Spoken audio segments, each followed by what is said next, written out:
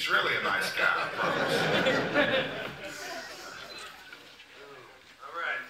First question. What the fuck you guys doing here?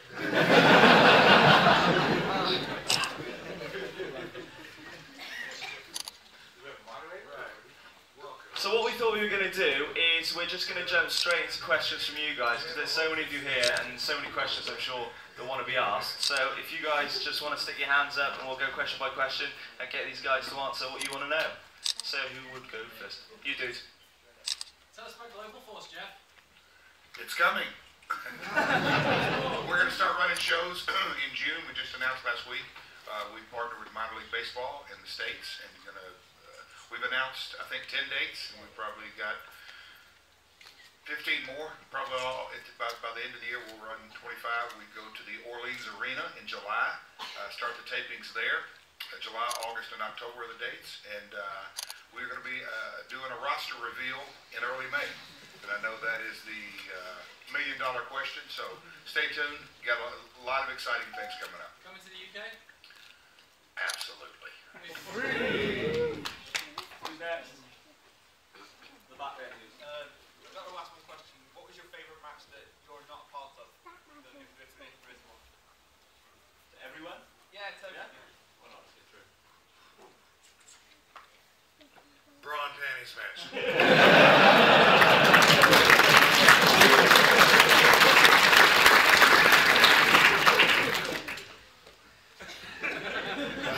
Doesn't follow that. I think probably Hogan Andre. That was a big one, you know. Anything with Andre is always a big one. Not touching that one at all.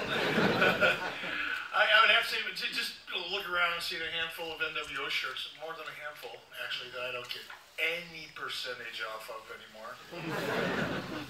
But I would have to say Bash at the Beach, you know, when Hulk Hogan turned, that was, for obvious reasons, kind of a big deal. But there was so many of them, it's hard to really answer. Oh gosh, it really there's too many. No, any Shawn Michaels match. I think he is bell to bell, maybe the best ever. I'll agree with that. Who's your favourite wrestler that's like currently on the roster? Like the newer people? Who's my favorite wrestler? Or who's our Yeah, all of yours, like favorite wrestler on what roster? on like the current one. Like who's there right now? Out there right now? Yeah. That's a good question. I'll go first. John Cena. You know, the guy. But when you look at it from what he's done, his body of work, his quote-unquote run over the last 10 plus years, he's really pulled the wagon. And WWE is the standard bearer, for better or worse. They got 80 or 90% market share around the globe. So what he's done, and you've got to really tip your hat to that guy, regardless if you love him or hate him. He's an MVP. Myself, I like Bray Wyatt. I think he's kind of a throwback to the golden age. He could be out there wrestling with Junkyard Dog and Ultimate Warrior. He fits right into that group, so I like Bray. Cesaro's the best up there. I think from being in the ring with him and also from watching him, I'm like totally impressed with Cesaro, and so I guess he's probably my favorite talent there now. I think as far as young guys coming up, I like Seth Rollins quite a bit, and I'd have to also agree with Jeff, you know, because I look at things a little differently perhaps than most of you do, but I can't help but just respect the hell out of a guy that I know works as hard and is committed to the industry, both what you see on television and what you never see on television. I just got to tip my hat to John on that one.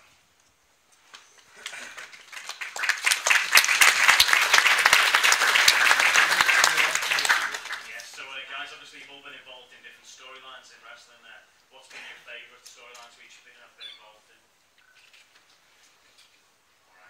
Yeah, for me it was with Andre the Giant.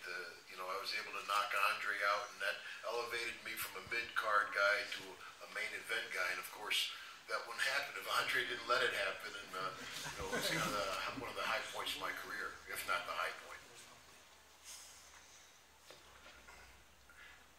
I'd have to go with bringing ECW back on WWE's stage, but I really don't even consider that a storyline because it was just, it happened, it was real, you know what I mean? So, but by far, that was one of the most motivating parts of the WWE run for me was, you know, first it was bringing ECW back just for one night, and that was awesome. And then it became an annual thing, and then we were bringing it back as a third brand. That was, for me, and I know for all the ECW fans, that was incredible, for sure.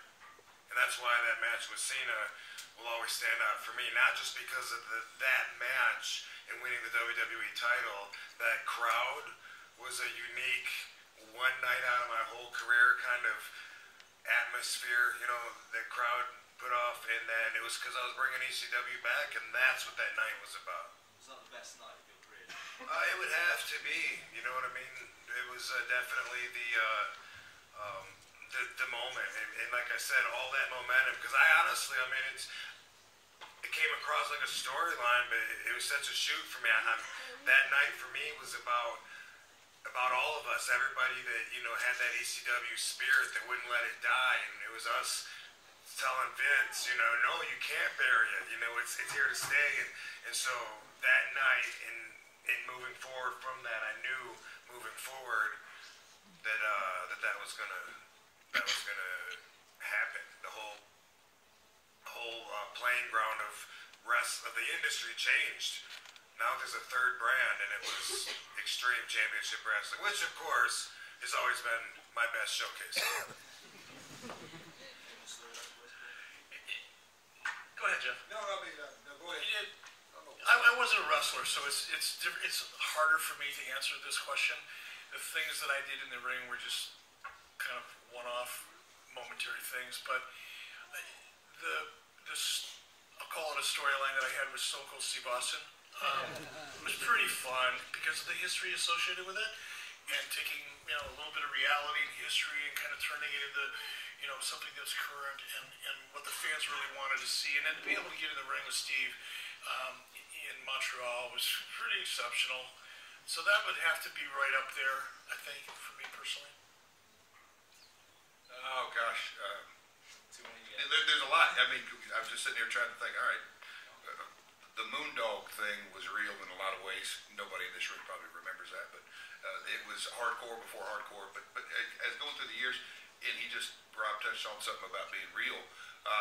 Just a couple of years ago, the Jeff Jarrett, Kurt Angle, Karen Angle saga at that time, it was really intense. Scary, actually, from my perspective. We followed Jeff around with a mop and a bucket. Well said. Let's go to you, mate. Question for Eric. What was the most satisfying time you fired someone? I cannot wait to hear this. You know, and I know none of you will believe this, because the myth of what an evil ass I was far exceeds the reality, at least in context of who I fired, because I really didn't fire very many people. In fact, if I were to go back, somebody asked me earlier today, you know, if you could go back and do anything over again, what would it be? Well, first of all, the list is about 1 million miles long. But I think being a little more careful about letting people stick around that should have been was probably one of my weak points. So I really didn't fire that many people, with one exception that I just remember vividly because I enjoyed it so much, and I actually enjoy the memory of it as much as I did doing it, and it was a honky-tonk man. I just, to this day, I get like warm, kind of fuzzy chills thinking about firing that idiot.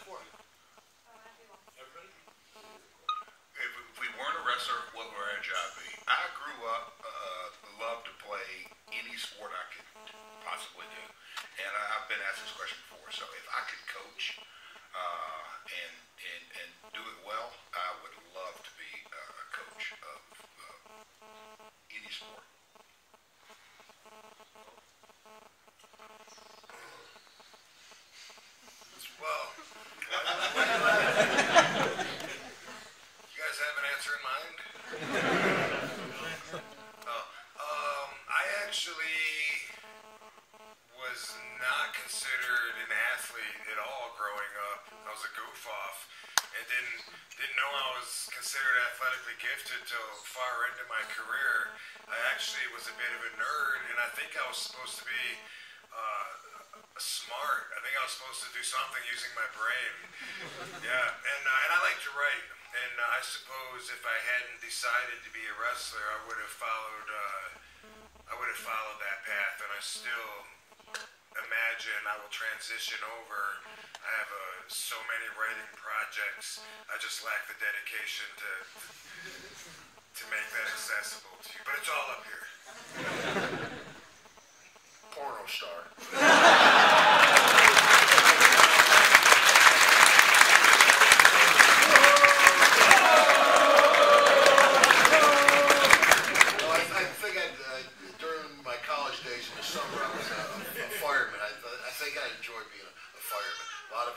Something new every day, a fulfilling job. I grew up, and by the way, good question. Nobody's ever asked me that before in a context like this.